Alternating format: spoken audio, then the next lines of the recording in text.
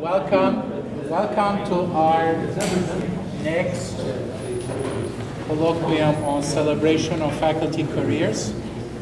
And as many of you have heard me say it before, this is a new program that we started this year. We piloted last year, and we started this year, and actually we're down to the last 3 of our colloquia this week.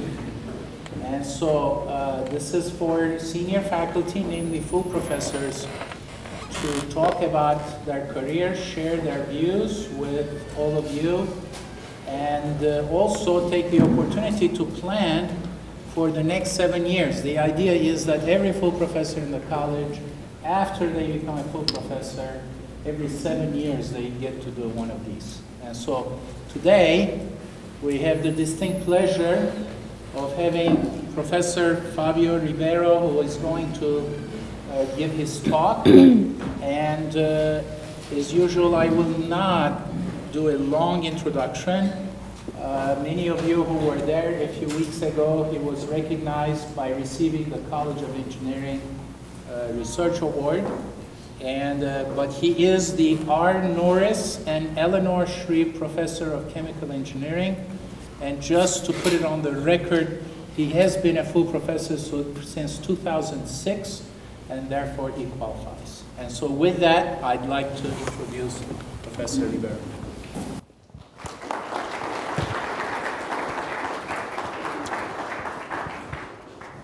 So, yeah, we'll dim the lights here. Well, good morning, everyone. I'd like to thank Dean Jamison, Dean Cocchini, and our head, Professor Varma, for this opportunity. And also our sponsors that you can see on the screen. It's indeed a time to give thanks. I have never given what they call this celebratory talk before. I'll see how it goes.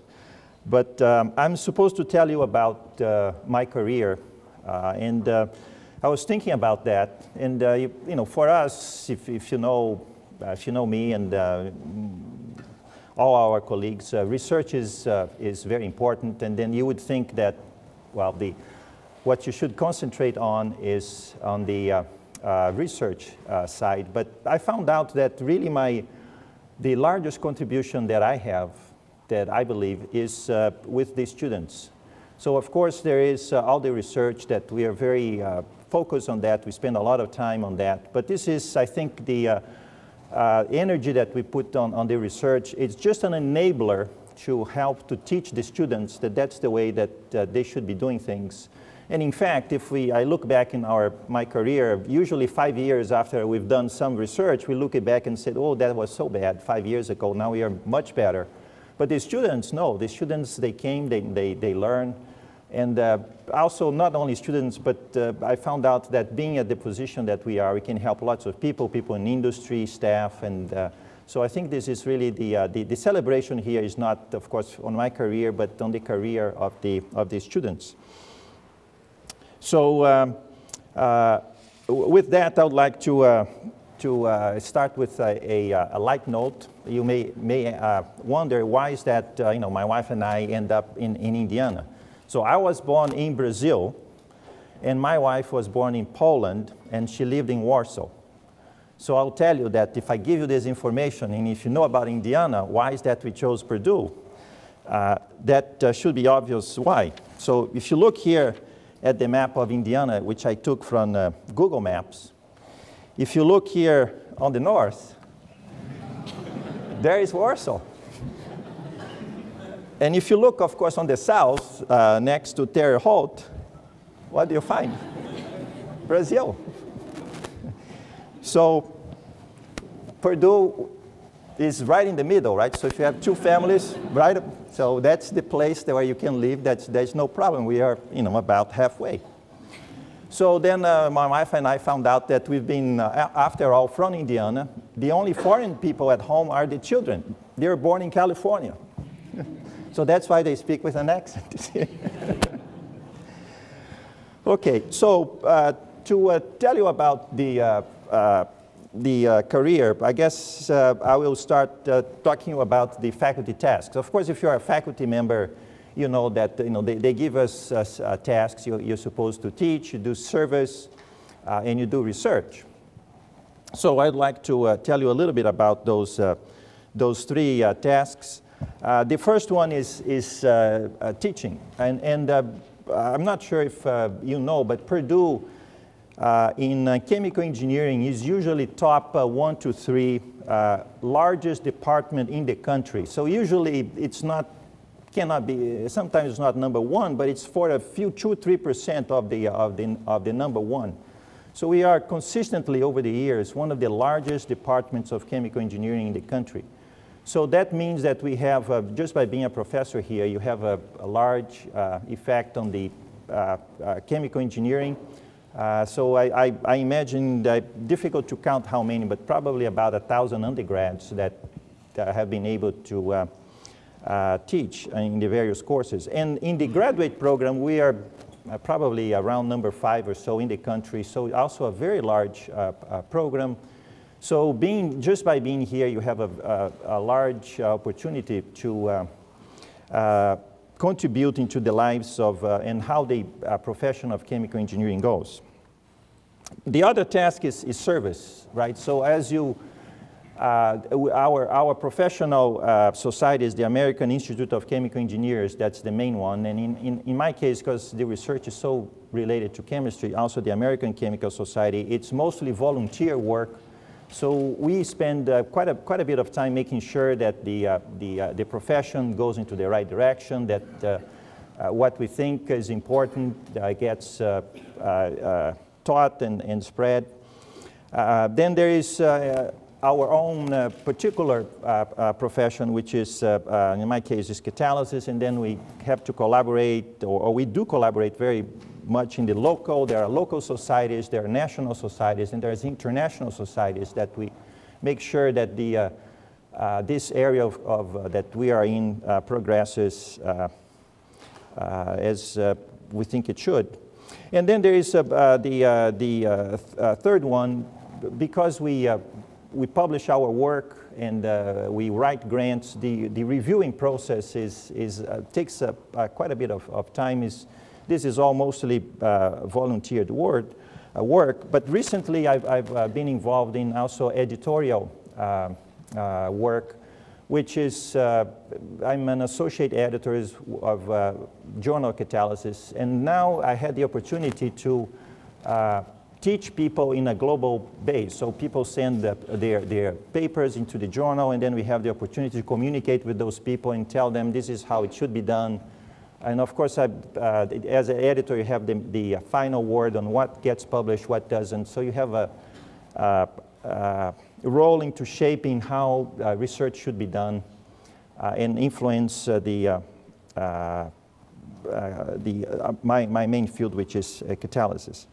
And then there is research, right? So this is the large one. This is the one that takes almost all the time.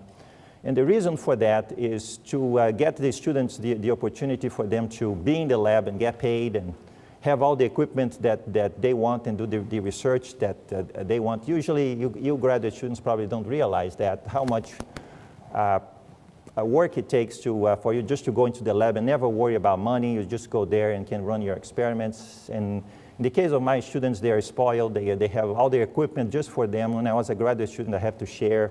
They don't. They have their own and all the equipment, and usually they are just limited by their ideas. So that takes most of our time. So you have to do the other service and teaching with the time. But the interesting part of this is that the teaching at the top, which is really the most important, all the rest are just enablers. But to enable teaching is very important to be able to do the research. So this year there will be 25 years that I finished my PhD. So if I had not been involved with industry and with the societies and talking to colleagues and seeing how the profession is moving, I wouldn't be able to, with confidence, to teach the students, this is what you need to learn. I know it because I work with industry. I know what they're using. This is what you need to learn. But the enabling part for that is very large. And I think people confuse that our objective really is on research because we spend so much time in it, but it's not. It's just to enable the best teaching we can do. So with that, then, since I gave you the faculty tasks, then I'm going to tell you how do you accomplish all those things, of course, my opinion. So I think you need have three components there.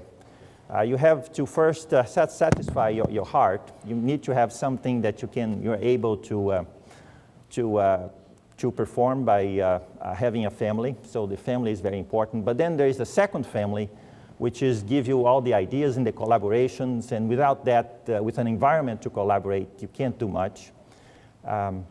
And then, of course, there are the real people that actually can do all those things, which becomes our academic family. So then there are three families that are important to accomplish those three tasks. So here the first family. So I'm showing that to you not to tell you that I have, you notice that I can have some other outfit than this one. But I'm showing that to you because our family is hardcore Boilermakers. So our daughter graduated 2012 in chemistry. Our son is in electrical engineering. He's going to be a senior soon. And my wife studies in the human development and family studies. So everyone is at Purdue. So that means that those are the people I love the most, right? So I tell them I want the best for them, and the best for them to me is I know it's Purdue. So that means that they are all hardcore Boilermakers. So then there's the second family, which is, I wanted to make a point here that the way that we structure our group is, our research is to make a group. And the reason we do that is I told you about research. The competition outside is really very large. So to be able to compete, we need to have a group of people that complement each other and make a really strong group that's much stronger than the parts. So we were able then to, with the help of the College of Engineering that understood that it's very important to hire people on teams. In fact, there is, the Dean now has a program called Preeminent Teams. So if you have a good idea, if you want to get together and have an idea of a team that you together can do much better, then there is a special program that allows you to hire people. So this is with the help of the college and our school. We're able to hire all those people. So then together we can make a team that I think it's unmatched. But this idea is relatively new. So we assembled this team only, I guess the last member came only in August, so that we have people in all the areas so that we can really make a difference. And we hope that we'll see that if in about 5 years, this group working together, we're going to make a real difference. So we really hope so. And of course, the person that started all this, that's the star and that puts all together is Nick Delgas. He's the one that started all this and that were able to put all this group together. So now here's the third family. So this is, those are the people that I tell you that I really I'm here for. I spend almost all my time. My students think that they work for me. It's the other way around. I work for them, and they push me very hard to do things for them. So this is a list of the students that already graduated. They are in industry. You can see that they work for the major corporations. They are doing extremely well. Really proud of what they do. And as I mentioned to you, this in the end, this is really what the objective of our work here is for.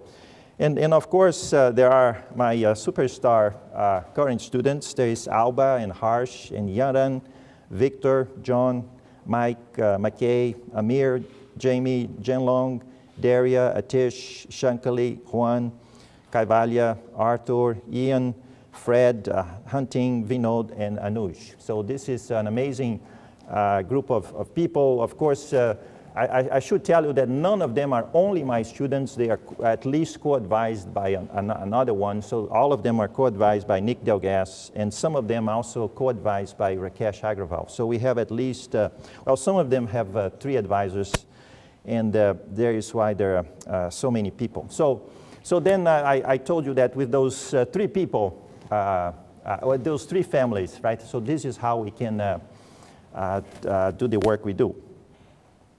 So then now comes to the part about the technical talk, right? So my area is called heterogeneous catalysis. So first I should tell you why it's important.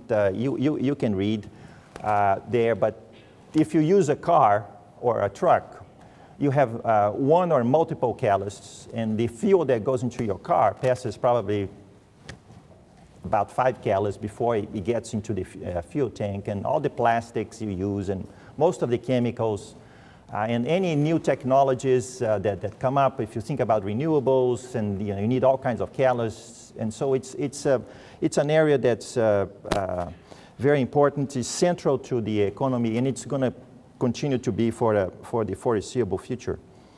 So then there is the name heterogeneous catalysis. And so the name heterogeneous is not because of the materials are so heterogeneous, which they are, but the name for heterogeneous comes from the fact that the catalyst that you can see here, I have a picture there, but you can see the catalyst here that actually goes into a huge reactor. They are little, those little balls.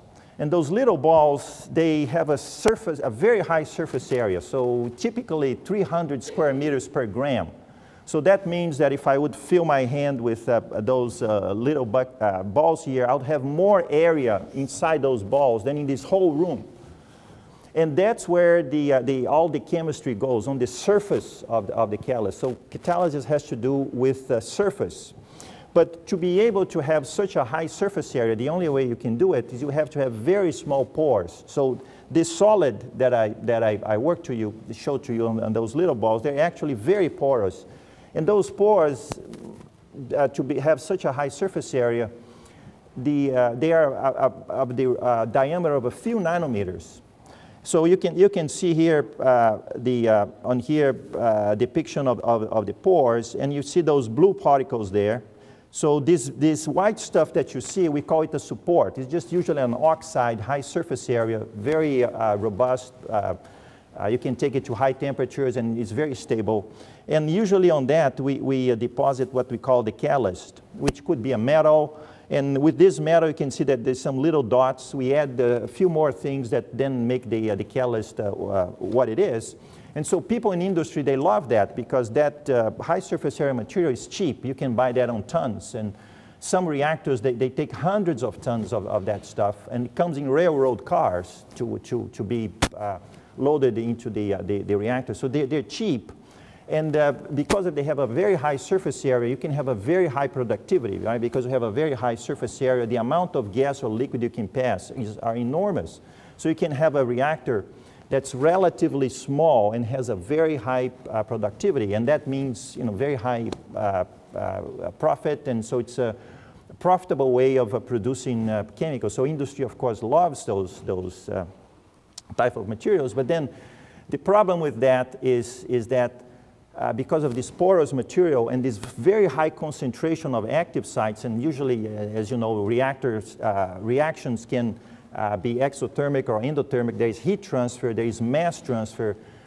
So then, although this is mostly chemistry, and this is actually heterogeneous catalysis, is really physical chemistry, you have to think about the transport processes, you have to think about the kinetics, and you have to build all this into a reactor. So you need to think about how the conversion is going to go, and so there is all this math that's applied, and usually our friends in chemistry, they don't like that. I mean, all this mass transfer, heat transfer, and reactor modeling, we don't like it. So by tradition in the United States, usually the heterogeneous catalysis is in the chemical engineering department, although the core, which is where the reaction really happens, which is what we are interested in, it's all physical chemistry. But to be able to get into the chemistry, you have to first make sure that you have all the transport and things out so that you think only about the kinetics. And for this reason, I'm going to show to you what we call a model catalyst. And sometimes instead of having this complication of having this high surface area, we put the catalyst on a flat surface. So everything is exposed. And then we put the oxide and we put the particles on top. And now everything is exposed. And then it facilitates the way we do all the chemistry. And once we do all this, then we can understand how the chemistry works, and then we connect back into the engineering side, which is usually we don't do. Our partners in industry usually do that part.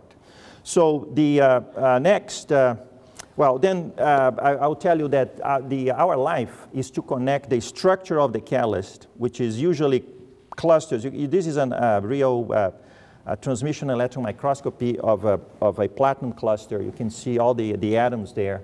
And you can see the shape of the particle and how to relate that structure with the actual performance that we see on our reactor. That's what we measure. So our life is to go from sub-nanometer all the way to a real reactor that has a few meters.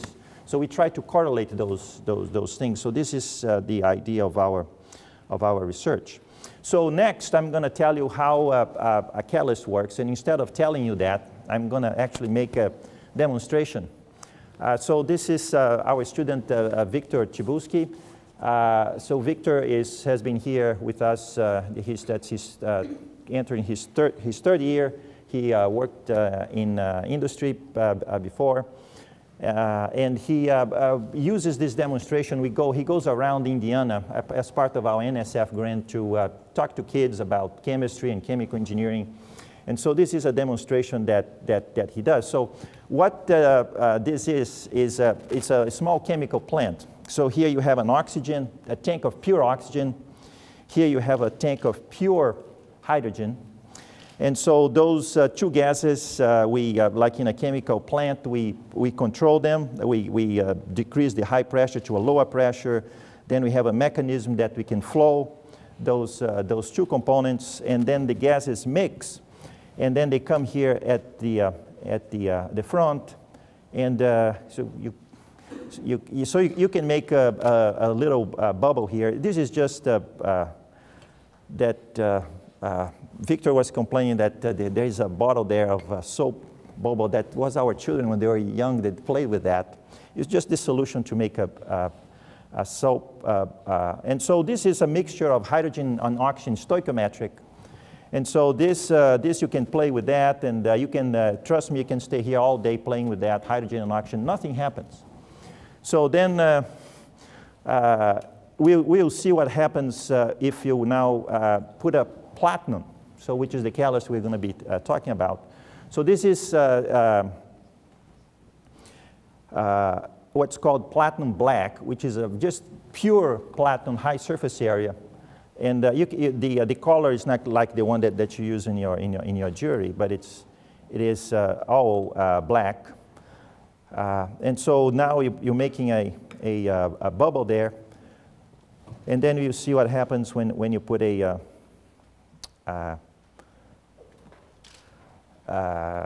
platinum close to it.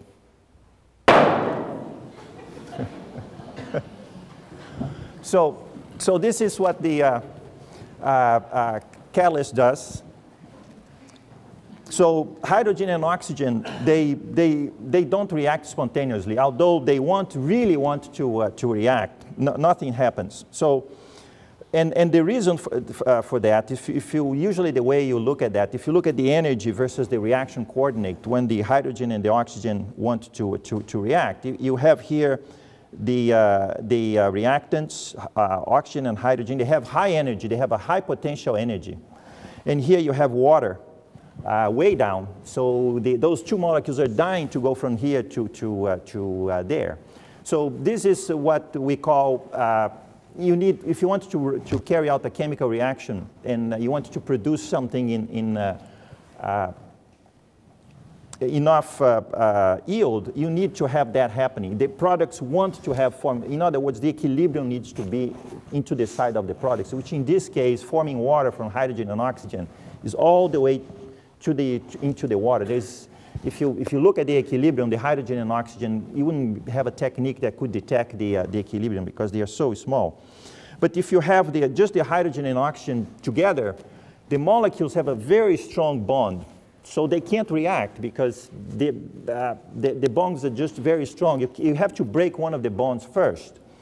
Now, because this reaction releases heat, once you break a bond, they release so much heat that the heat passes into the other molecules and the reaction goes. But until that happens, you can't have it. But when you put a catalyst, in fact, you don't change any of the thermochemistry. The amount of heat that's released with a catalyst and without a catalyst, if you had put a match there, for example, to have exploded too, it's the same. But what the catalyst does is provides a path that you can see in terms of energy. You don't need to push the molecules so much energy for them to go and react. With a catalyst. So the way that the catalyst works in that particular case, platinum, at room temperature, it absorbs oxygen and hydrogen at room temperature and dissociates the molecules on the surface. So, and this is a path that for the platinum is very easy to do. It's a very unique metal. It can do that. Once those atoms now, they dissociate on the surface, and they are also very close together. They are much closer together than they are in the gas phase. And now those molecules are very close together, and then they react. And so then you form water, and then eventually the water, water doesn't stick into the platinum, the water dissorbs, and now you have the metal again that can again absorb hydrogen and oxygen, and then the cycle can go over and over. So just to explain to you what happened there, when you put the platinum in, what happened there is that this reaction that you show here in this cartoon started happening. And when this reaction happens, it generates a lot of heat. And so what caused the explosion was that the catalyst got very hot. And when the catalyst got very hot, it just acts like a match. And then the very hot catalyst, most of the reactions you saw, they occur actually in the gas phase. And so that reaction was a chain reaction and not related to the catalyst. The catalyst just initiated the reaction. If you were going to do that in the chemical industry, of course you wouldn't use stoichiometric, but we do that reaction all the time to get rid of hydrogen if you want. You can put on a catalyst, and the catalyst does that, and then you dilute the mixture so that you can do it safely. So, but then there is another use. Of course, you heard about fuel cells, right? So this is, if people would have a way of putting hydrogen into a car, for example, that would be safe and economical, you can use that same reaction, but you separate them in what's called a fuel cell. So there is a membrane that separates the hydrogen and the oxygen. It's called a proton exchange membrane, and then on the anode, on a catalyst, which is the same catalyst you saw, the platinum. You put the platinum on one of the anodes, the hydrogen dissociates. And then on the other anode, you put, again, another catalyst, and it dissociates the oxygen. And then the hydrogen passes through the membrane. And then with that electrochemistry, there is a flow of electrons that you can pass, and you can use that to generate electricity. So, for example, if you fuel cells are used in many places. This is an expensive fuel cell, but for example, if you do space travel, right? All the spaceships, that's what they use. They have a tank of hydrogen, they have a tank of oxygen, liquid, and then they use that to generate electricity that they use on their station, right? So the space station, of course, uses solar. But for the space shuttle, when they were flying, all the power that they generate are generated on that. So Victor is going to turn that same setup. We're going to turn into just the two gases. Now, instead of going into and making a bubble, it's going to go into a fuel cell. The fuel cell is right here. After the talk, if you want, you can take a look. There is the cell here. There is hydrogen in one side, oxygen on the other side. And when those two components combine, instead of having that explosion, you have the energy coming out as electricity. So then that's what you see there. So then I explained to you what catalysts are in a somewhat dramatic way. And so, but in terms, this is what we do in our lab. That same reaction that you saw there, and things going to a surface, and without that, nothing happens. When you put a catalyst, things happens, right? So this is what catalysts do, and that's why people use catalysts. And so now I'm going to tell you about then a specific example. I'm going to show you only one to give you an idea of what is it that we do for our research. And this has to do with engines. And more than that, it has to do with emissions, right? So if you have an engine nowadays and if you want to sell it, it needs to pass emission controls. And the emission controls are very, very strict. So let me tell you a little bit about how the engine of an automobile works, right? So this is a gasoline engine. And this is a complicated graph, so I'll spend some time explaining to you what this is. This is the air-to-fuel ratio that you feed into the engine. So you have a number here that passes in the x-axis. And one of the labels you can see here is the amount of oxygen that's going onto the stream of the car. So if you use an engine that's what we call rich, that has more oxygen, less oxygen than you need for the combustion, of course, you use all the oxygen in the exhaust, there will be no oxygen left, so it will be this case. And if you have a car that has excess oxygen, then there will be oxygen coming out. Why is that important? That it's important,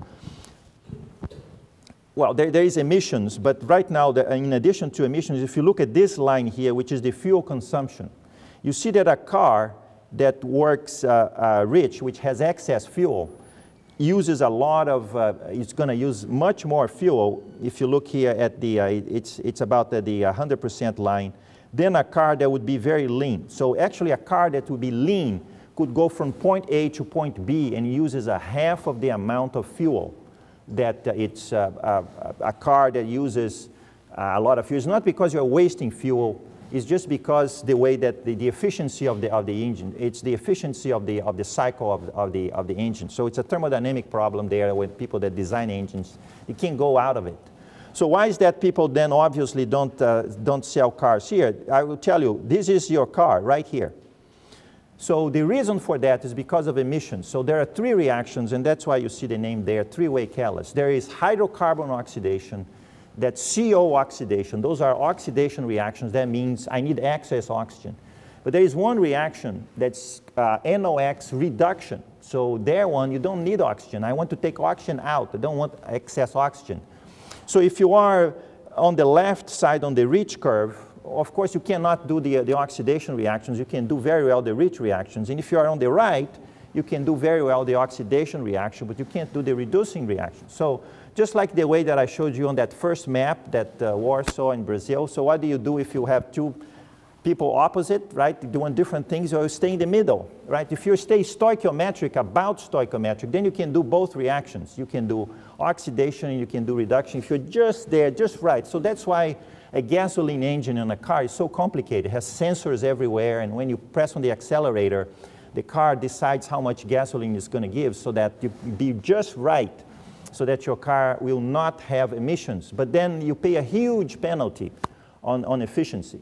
So the problem here is to work in this part, oxidation is no problem. You can do hydrocarbon and CO oxidation. It's the NOx reduction under excess oxygen. So if you invent a catalyst that can take NO to nitrogen and oxygen, and again, it's just like I showed here to you. There is NO here, and you want to make nitrogen and oxygen. All you need is put a swab, the catalyst, and put on the NO. You should see an explosion and form NO2.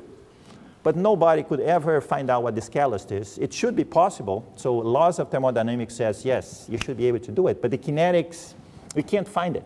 If you find it, you'd be richer than Bill Gates. Every car and truck would use your catalyst.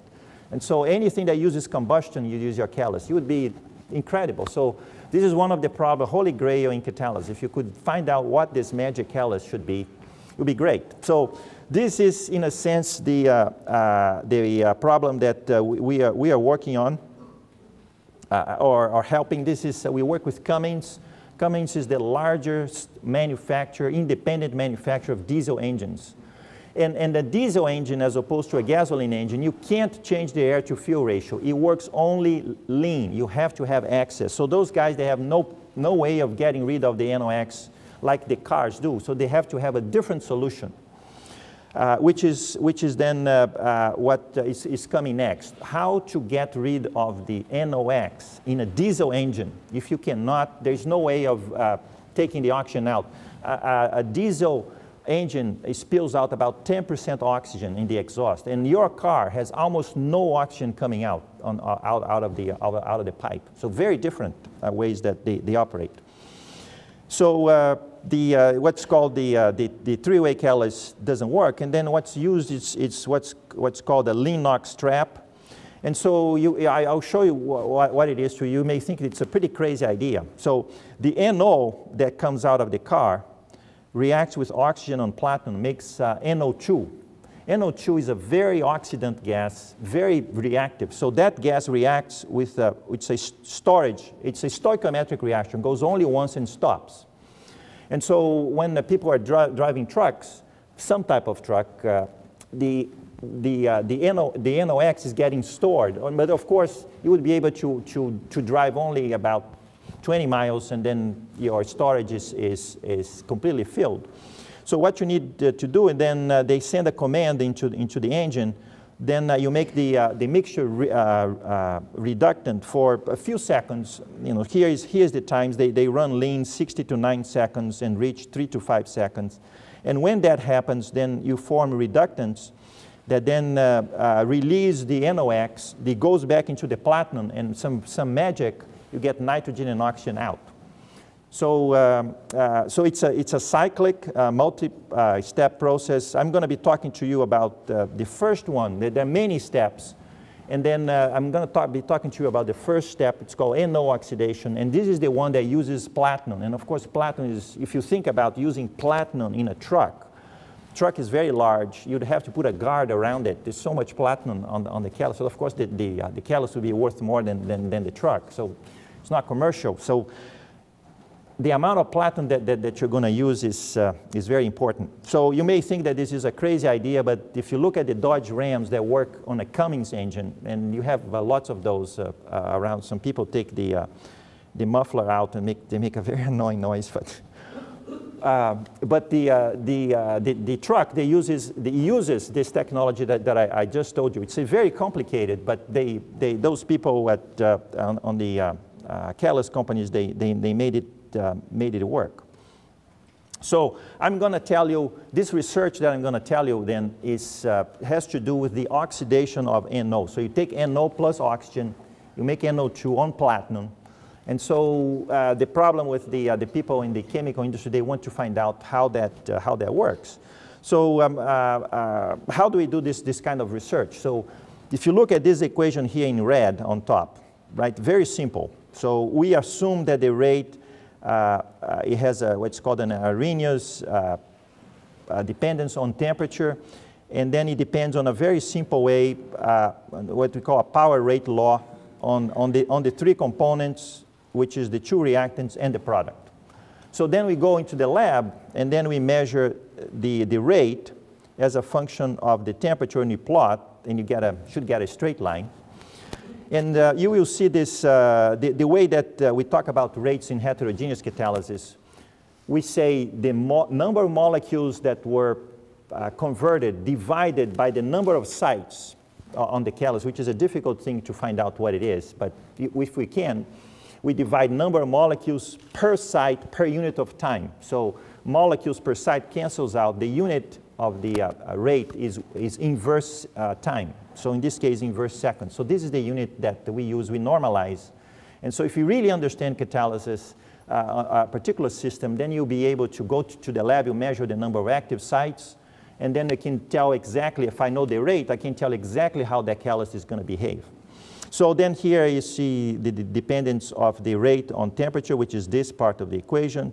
In this part of the equation, I want to find out what those coefficients A, alpha, beta, and gamma are. Then you plot the log of the rate versus the log of the concentration, keep the temperature constant. And so we find those orders. And so just to give you an idea, we spend a lot of time doing those kind of measurements. And the catalyst is porous, and you have to make sure that there is no transport limitations. And or temperature limitations that you're measuring the real rate. And so we spend a lot of time thinking about those, how to carry out those measurements. And then we dream, like Nick Delgas and I, that's what we like to do. So once we know what the orders are, we say, now let's see if we can find out what the catalyst is doing. And then we dream, say, well, probably NO adsorbs on the catalyst. The star there means an active site. We don't know what that is. We call it a star. And then the NO2 also adsorbs on the site. This is not an elementary step, but this is an overall step. And we think that those things are in equilibrium because they're so fast that they are in equilibrium. And then we say, and then the oxygen, then now it has a problem adsorbing on this site. And this is what we call the rate determining step. That's where all the energy of the reaction goes. It's the step that consumes all the free energy to happen. And so we think that that's what that reaction is. And then instead of writing equilibrium, we write an equation like this.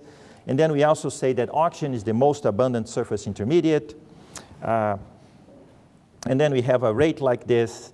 And then if we assume that we have a high oxygen coverage, this coefficient here on the bottom disappears. And then we have an expression like this. And we are all happy and say, we got it. Because experimentally, that's what we measure. We say first order, and -1. And that's what this equation is. And you say, we probably understand what things go on.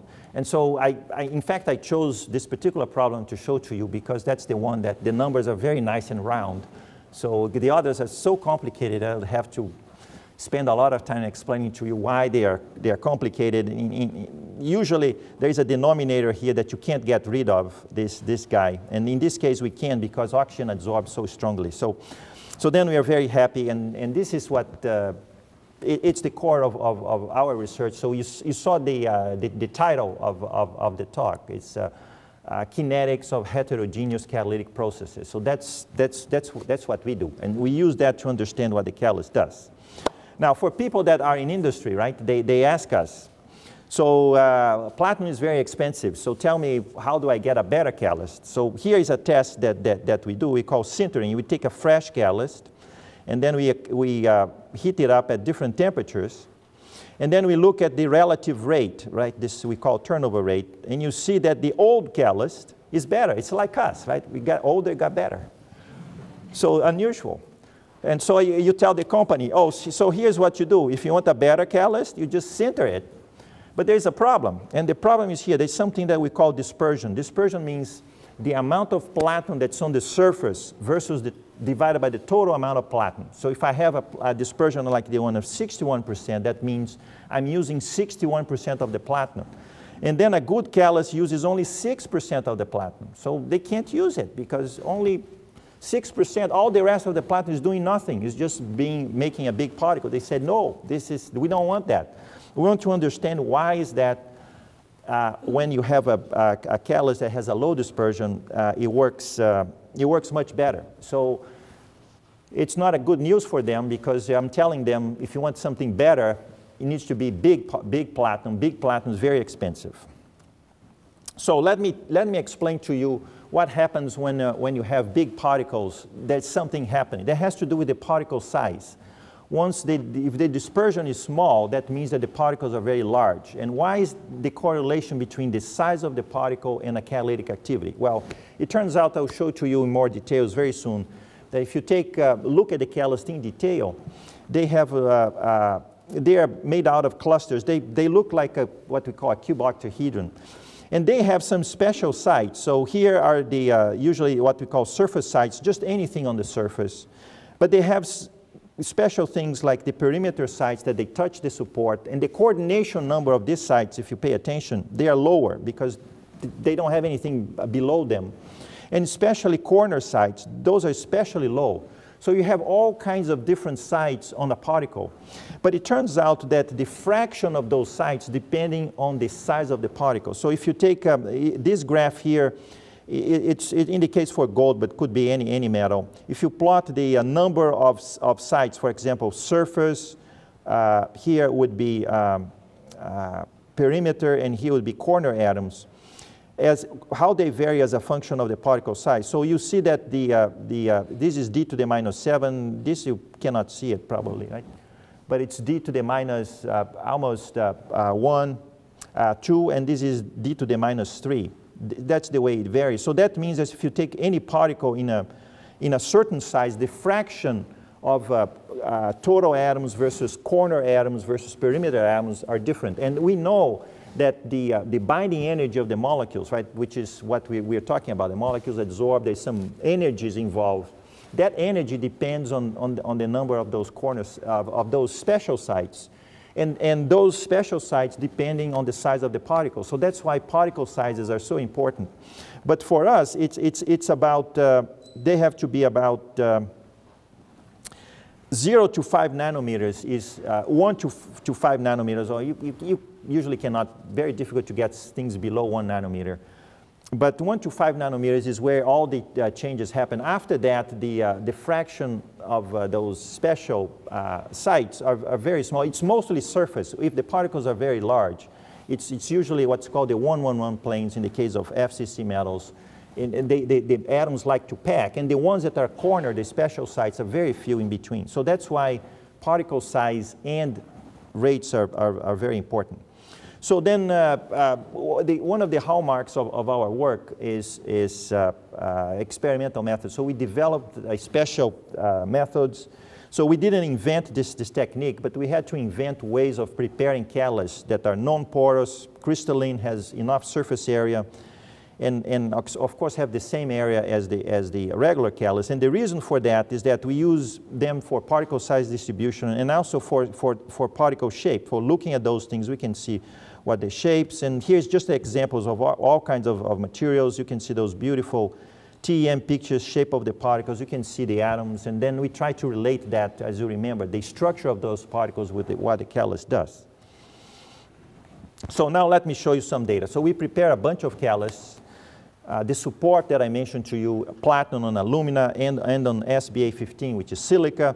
And then our conclusion was that we changed the particle size, but the kinetics, which is very important, how the reaction really goes, is all the same for all the catalysts. And it's, as I told you, is 1, 1, and minus 1 order. But the rate, it's very dependent on the size. So that doesn't make sense. If the catalyst itself, the energy, which means the reaction orders, are all the same, how could then the rate depends on the size? Because then if the kinetics is the same, all the sites are the same. But then if I normalize the rates per the total number of sites on the surface, it doesn't correlate. They go way up. I mean, a very small catalyst could have 2 orders of magnitude less active than a large one. So that's very bad news for people in industry. So they want to understand why. That makes no sense. The only way that can happen is that you don't know what the active sites are. We're counting, we're saying that all the sites are we're using the surface that I showed to you. And obviously that doesn't correlate. So there is something going wrong, and this is what we're set to find out. There was a hint. If you have a catalyst that works, so this is the rate as a function of time, it deactivates if they have about 2 nanometers. But then if you reduce the catalyst, it reactivates. So that means that there's something to do with oxidation of the platinum. And then there's a correlation between size and stability. The larger the particle, the more stable, the higher the rate. So maybe there is a correlation between deactivation and smaller particle size. And then to test that, then as I mentioned to you, this is the hallmark of our group. What we really do to study whatever problem, and each one is different, we build equipment. We're always building stuff. And so this one, we build a special cell, and it looks in here, it's a reactor, but it has a little slit on the side. This is in our lab, and this is at Argonne National Lab. And what we do is we take that cell there and we pass X-rays on those cells. The X-ray passes right through the callus, the cells, and these X-rays probe what the callus is doing, and it tells us what's around the callus, and it tells us what is the oxidation state under reaction conditions. So this is an absolutely incredible technique. This machine at Argonne costs $5 billion to build, about $300 million a year to run. And so we are very fortunate. We're only 2 hours away, and so we get usually 5, 6 days a year. We put everything on a van. You see this reactor here, we put everything on a van, takes all to Argonne, stay there for 2 full days, night and day, and then we get this type of result. So if you take those catalysts now into the Argonne National Lab, and if you look at the fraction of the platinum oxidized as a function of time, so we put the catalyst in there fresh, then we start flowing the mixture, and then we have the X-ray analyzing what the catalyst does. Then we see that the catalyst oxidizes, but oxidizes more as the particle size increases. So this is what we had the suspicion that the large particles don't oxidize, the small ones do. So the activation, then platinum oxidation. So the model that we have that could explain all the data is that the small particles that we can measure, they are always present when we measure all the platinum that's available. They are there, but as soon as you start the reaction, they get oxidized, they die. The large particles, because they have a platinum 111, it's so closely packed, they resist oxidation. They will eventually oxidize, but it takes time. And so while they don't completely oxidize and forms platinum oxides, they are a good catalyst. So then, so the explanation for all this is very simple. So if you can keep your platinum from oxidizing, it's going to work fine. And so all you need to do is find a way for the platinum not to oxidize. One way of doing that is to make a platinum very large. So again, to test this idea, we developed a technique in our Burke Center. We have a very nice microscope. It's an environmental microscope. But the problem is that we want to run an experiment where we zero in into one particle, which means a few atoms, and then at some time 0 here, we change the concentration in the gas phase. But now remember, you're looking at a few atoms, and if you change the concentration of gases at temperature and pressure, there is a variation in temperature, and then there's a drift, and then your particle just disappears. So then the trick is how to do that without, you can change the concentration in the gas phase and still look what's going on. So then if I show that into a TEM picture for you, and I wanted to make a video of that, then that's it. So we spend a lot of time on that. It works, but the problem is that the electrons, unfortunately, that comes on the microscope, they decompose the platinum oxides by themselves. So here's a technique that is very nice, but disturbs your system. So unfortunately, we spend a lot of time on this. I showed to you by X-ray absorption what the platinum does, but we couldn't do it by TEM. So this is one of the things. Sometimes we try, we fail, but we can use this technique for other type of systems. Well, we're running out of time here, but the other thing we do that's very different I wanted to show to you is that if this is all true, if the platinum 111 that resists oxidation is really what does the chemistry, we have the ultimate way of doing that. We can buy a 1 centimeter instead of 10 nanometers, 1 centimeter single crystal of platinum. So this is what it is. It's mounted. And then we have a special system here that I can go to ultra high vacuum. It's 10 to the minus 12 bars inside that chamber. So we need that to prepare this very clean, very pristine crystal. And then we transfer that into a batch reactor that's at 1 bar. And then we can measure the actual kinetics of a single crystal sample. This is a technique that's really, most people don't like to do it because it's too much work. Students that work on that, they struggle. But then when we get the results, they're very clear what they are. And this is what the unit looks like. This is the crystal here sitting inside. And this is the chamber that has 10 to the minus 12 bar. Usually we don't see that variation in pressures, right? Now you're doing research going 12 orders of magnitude. The technologies that required for you to do that are very special, and that's what people usually don't do it, but we have Dima here at Purdue with us. That's why we can do this kind of research here. So then what we do is, again, our favorite measure, the dependence of concentration with rate with concentrations and temperature to make sure everything is okay. And then in the end, sure enough, here is that platinum particle that was very big, and this is the platinum 111 that I measure on 1 centimeter versus 10 nanometers. They are the same. So we say, yes, we understand what's going on. And then in the end, as I told you, if you really know what you're doing, then the rate for all catalysts should be the same. So this is the same graph that I showed to you. This is the turnover rate per total moles of platinum on the surface, plotted as a function of the fraction of the platinum that's reduced under reaction conditions, which is a very difficult experiment to do, right? Because you have to find out what the catalyst is doing without taking it out of the medium. So if you do that, and you see, first of all, that the size is not a descriptor. You have two catalysts here that have about the same particle size, completely different behavior. The reason for that is that one is completely oxidized, the other one is not. So if you plot that as a function of platinum 0, then everything is, falls on the line. And so, in fact, if you take the slope of this line, it's going to be, if you divide one axis by the other, if you plot the number of moles per moles of platinum 0 per second, the rate on every catalyst from the single crystal to the catalyst, which will be the slope of this line, will be the real rate, is the same for everyone. So then I think we explain what's going on. So in this particular problem, if you have platinum, if you have small particles, they oxidize, then you cannot count how many of them, those active sites, that star, we don't know what it is. But if you do this, use those special techniques, you can tell what they are. Then I was going to tell you that there is another technique that we use. It's very cool. It has only two in the world. One is in California, one is in Berlin. Beautiful places to go visit. So the students go there, stay about a week, and then the beauty of that is that actually you can measure the oxidation state on a single crystal as the reaction is going on. It uses synchrotron radiation. And then I told you that on the surface is mostly oxygen. And so we can actually prove that we can run the reaction and show that on the surface, under reaction condition, we can tell what the coverage is and how much is on the surface.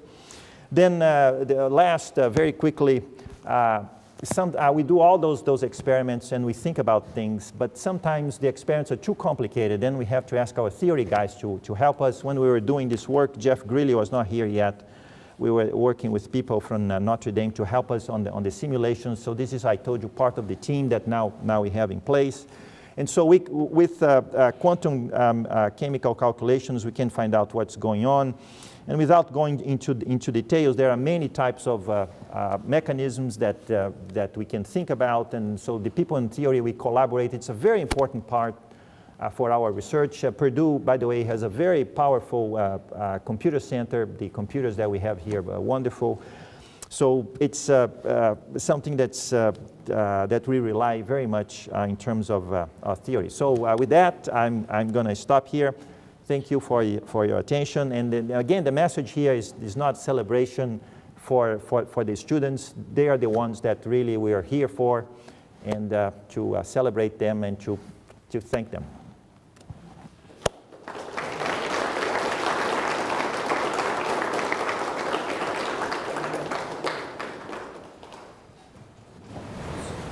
So, time for a few questions, and I understand the rule here in Penny is we start with students. Any students who want to ask questions? Come on, don't be shy.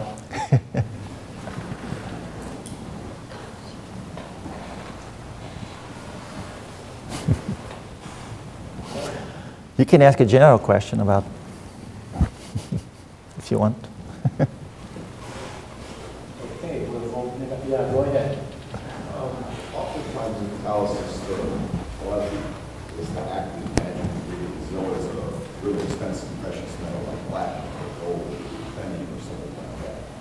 Are there any ways that maybe know on the horizon to be able to make better use of common metals so that the cost of catalysts aren't so high? Yeah, so it's a very good question. I'm not sure if everybody heard, but the question was that why you use those very, very expensive metals on catalysts. Of course, they are very expensive because we don't find much of them. So if you're looking for platinum, in the case of platinum, for example, at one time, the sources of platinum were South Africa and Russia. So the U.S. was really, at that time, the U.S. had the apartheid, was not talking to people from South Africa, real problem. So in fact, my PhD thesis was my advisor thought, if you take tungsten carbide you can make it like behave like platinum. So that's what my PhD was, to study that, how I could make a tungsten that's a material that's everywhere that could behave like platinum. So the answer is, of course, people try that very hard, but it's very, very difficult to really emulate, especially platinum. It does a metal that does wonderful things. That one that I showed to you, lots of metals will do it, but platinum is especially good. If you take palladium, it probably is going to fail and it's going to fizzle, not give that big bang. So you really need platinum. But one of the first catalysts, by the way, in the petroleum industry was platinum and alumina. So this guy came up and told the management, I'm going to put platinum on a reactor, and I need 500 kilograms of it. So, well, you're crazy, right? You're going to put platinum on our, how much that costs? Well, the cost is really very small because, in fact, refineries, they don't buy catalysts, they rent. You talk to a company, they put that in your reactor, right? But it's a catalyst, it's not used. The catalyst is there, so you use it, and when it sinters, you drop that out of the reactor, extract the platinum, and redeposit. So it is expensive, but it's, once you have it in place, you can use it forever and ever. So, that's why those very expensive metals are used in industry, because the cost of the catalyst is very small compared to everything else. So there isn't really a drive to try to do that. But of course on the cars, they also, it's the same metal. What I showed you here in your car, if you take the catalyst, and in fact I hear that people now got into doing that, where they go under your car, take the catalyst out, and go with that, because it's expensive because of the metals. But again, you can recycle them at the end. But this is a holy grail. I mean, what would be, a lot of our research, by the way, has to do with that. How to mix metal A, can you mix metal A and metal B, and by mixing them, make something that looks like a completely different metal. So can you mimic by making, for example, alloys? And so people that do theory, they do a lot of that, and trying to understand if by mixing things you can do, let's say, a new material, right? Because you have only the periodic table. Okay, anybody? Questions?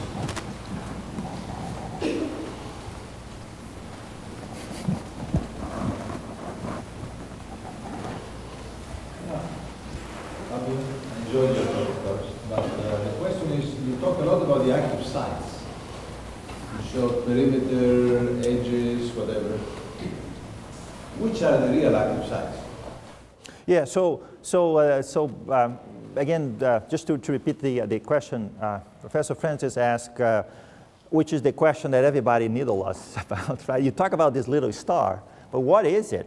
And so even some people say, don't use that because we don't know what it is. And so we make our best bet. Sometimes we just measure the total surface that is exposed, and then you run reactions like we did, and we try to correlate on all catalysts. If we can get a straight line, a flat line, that means that we can really find that what star is, then the rate should be, when you normalize, should be the same for all of the catalysts. When it doesn't, it means that we don't know what the active site is. So that's what helps us. We are always trying to find what the active site is. For this particular reaction, I didn't talk about the details, but first of all, the catalyst, I like to say that the catalyst is really not platinum. Platinum doesn't actually catalyze this reaction at all, because platinum absorbs NO and oxygen so strongly that they'll never let go. What happens is that those molecules come to the surface, then they passivate the surface. Now the surface is not so active, doesn't bind so strongly. So the chemistry now happens on top of that surface. So it's not platinum, it's platinum with oxygen. That's the surface. The binding energy, I didn't have a chance to show, varies dramatically as the coverage changes. And the coverage changes as a function of reaction conditions. So even to answer your question, what's the active site? You say, well, maybe depending of the reaction conditions, what is turning over will change. Because the active site will change under reaction conditions. So in this particular reactions, probably the corners, the most active sites, absorb so strongly that they are dead on arrival. They never turn over. And so probably the sites that turn over are the ones that are on the surface, that are flat, and that have lots of oxygen around. But you know, it's a valid criticism. But your question would be, but tell me what the active site really is. We really don't know. There's no way of catching the molecule that we know yet on the active site. So the people that do theory, they tell us this is what probably is happening. And then we put all this data together that I showed to you, and then we have a model, and you say, well, from everything we know, it looks like the active site is. But it also varies for different catalysts. In another chemistry that I didn't show to you on gold, the active sites are the corner sites. Those sites that bind strongly are the only ones that matter. All the others don't matter. In this chemistry, it's the other way around.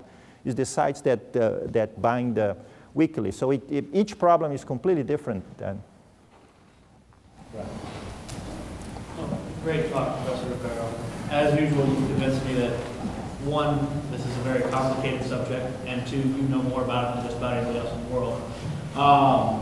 So I guess my big question always is, I guess I've asked your students on qualifying exams, so I should ask you now as well. You know a lot about these reactions, right? You know all the chemistry, very much, very beautiful. So then, the engineer part, what can you do now that you know that much? How can you make it better? Is there a way to make this reaction better than you showed us today? Can you engineer the materials in a new way? Can you change the nanostructure, something like that? Yeah, so to follow up on your question, what I showed to you, right, so maybe you wanted to know, I was talking about Cummings and this thing that they wanted a catalyst that's better, right? And I told you what you need, I told them what you need to do is make the particles large, but that's senseless, because then that means that the catalyst is going to be so expensive that nobody can afford.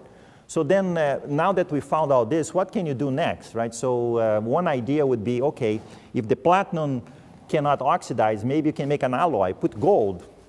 Maybe if you make a platinum gold alloy, maybe that alloy is not going to oxidize. Or maybe you make a system that has, you make something that's large, and you put only one layer of platinum on top. So then that one layer on platinum it's all that you need, and it's large, and it's going to do the chemistry you want, right? So then all those once you do this kind of research, there's all kinds of ideas that you can pass on, right? And then not only the engineers, but the material people, then we would need to have to make the material. So that's why we need to have, in a group, you have to have somebody that's an expert in materials, so that you give those type of ideas to a person and say, oh, I know how to make a material. So if they can make the material for us, we can test, we can do all kinds of characterization and see what's on the surface.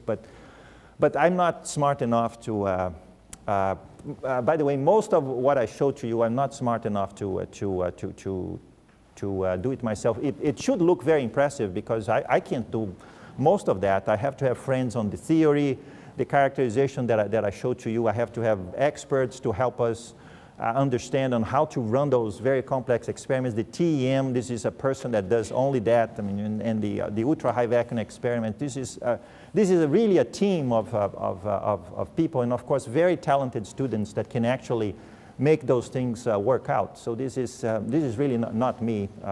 I'm just delivering. I'm just maybe the catalyst.